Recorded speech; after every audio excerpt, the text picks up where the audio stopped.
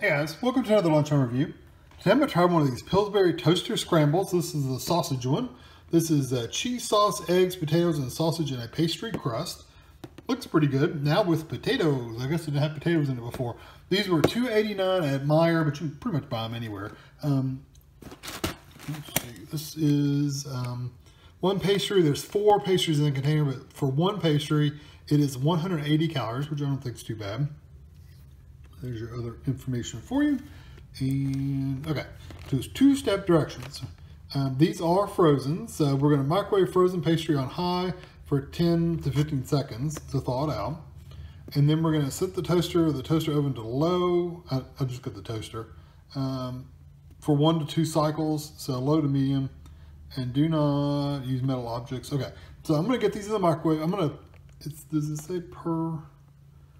I'm going to do 2. So I'll probably go with, I may go for 20 seconds. I'll probably go 20 seconds just to make sure it's thawed out a bit. But since I'm doing 2 of them, it doesn't really say how many to do there.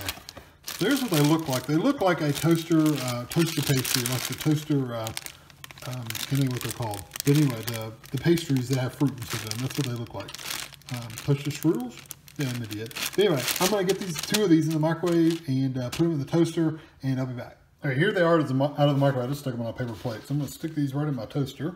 And my toasters are here. And I've got this on just a little above 1. So I'll push that down and I'll be back when they come out.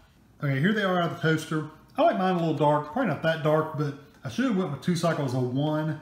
Instead, I went with 1.5, and then I turned it down to 1 because 1.5 wasn't quite hot enough. So if I'd done it on 1 twice, it would have been fine. So here's kind of what the inside looks like. And I'll cut it in half just so you can see inside of it. And it lets it cool off a little bit. So you can see it's pretty full of, looks like eggs and cheese. And I see some potatoes in there and sausage. So I'm going to let this cool off a bit and I'll be right back.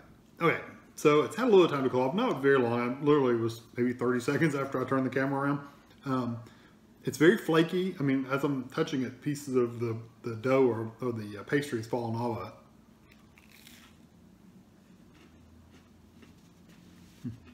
Not too hot. I love the flavor. It's gonna sound weird.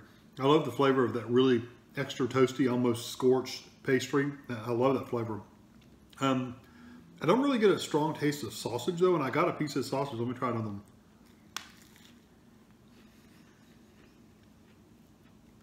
them. That one's better. I got a small piece of sausage the first time. I got a bigger bite the second time. I really tasted the sausage the second time. Not really tasted. I tasted the sausage the second time, and I didn't taste it at all the first time.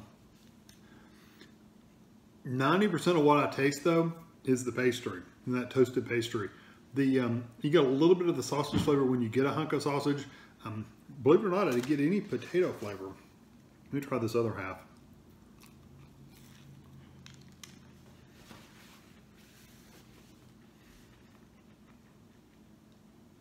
Again, a little bit of sausage, but not much else, just the pastry. These are good. I like the texture. I like the crispness of them. I like that they're easy to do. As long as you have a toaster or a toaster oven, they're really simple. Flavor is kind of lacking though. I wish it had a little bit more flavor to it.